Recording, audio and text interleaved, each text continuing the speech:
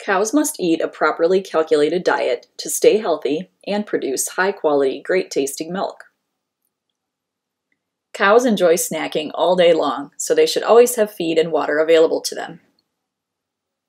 Cows are ruminant animals, which means they have a unique digestive system of 4 stomach compartments. They constantly burp up their food and chew it again. Because of this, cows are able to digest grasses and byproducts of human food processing that humans can't and would otherwise go to waste. In turn, their bodies use that feed to produce a very nutrient-dense product that humans can consume, milk.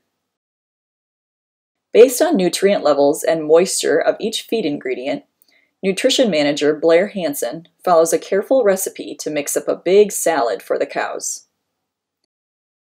First, haylage and corn silage are added to the mixer wagon using the skid loader.